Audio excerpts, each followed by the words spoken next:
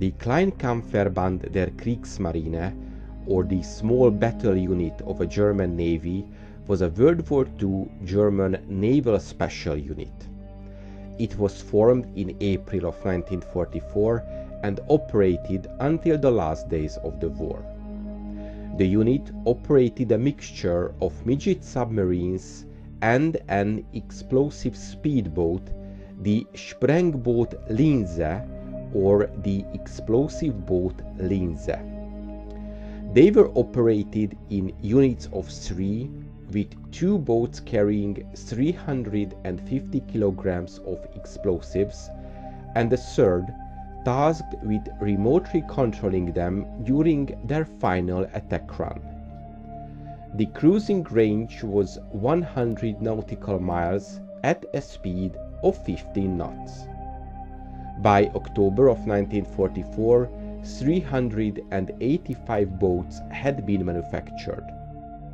The pilot would approach a target head-on at full speed and then jump off the boat about 300 meters away. A metal frame ran around the bow of the ship, the springs of which placed every 15 centimeters activated a delay fuse on impact with the target. After about 3 to 7 seconds, the main charge at the stern detonated under the hull. This should achieve maximum damage to the attacked target. The attack formation consisted of 3 boats, which shot towards the target in an arrow shape, with the command boat in front dropping back a safe distance from the target. The 2 explosive boats raced past him towards the target.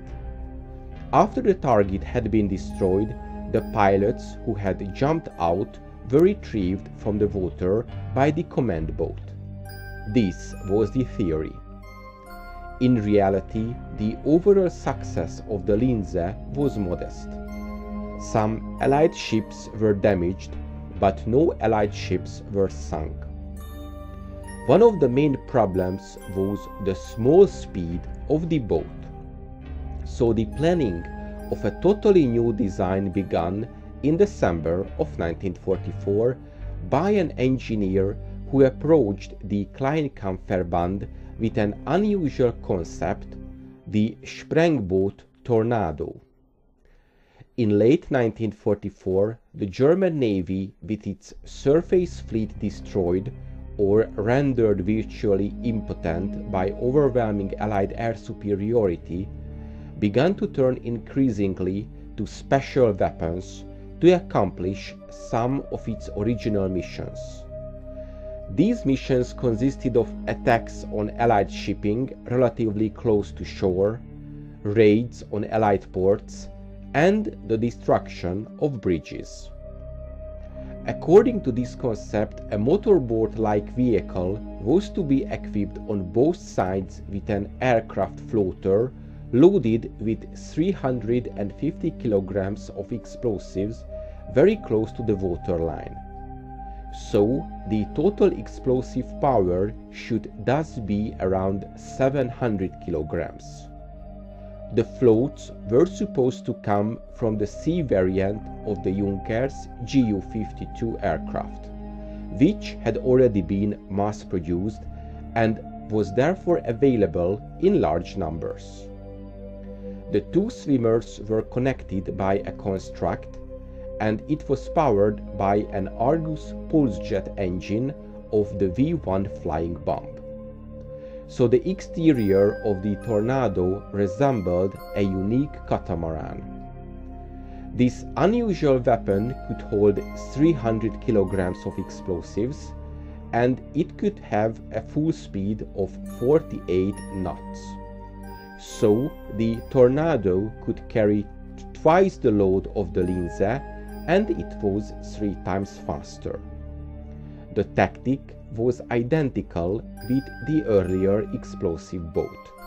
They attacked in groups of 3, 2 explosive boats and 1 command boat. The armed boats would choose their targets and began a race at high speed. When certain of the hit, the pilots would lock their boats on the target, arm the weapon system, turn on the radio receiver, and abandon the Tornado.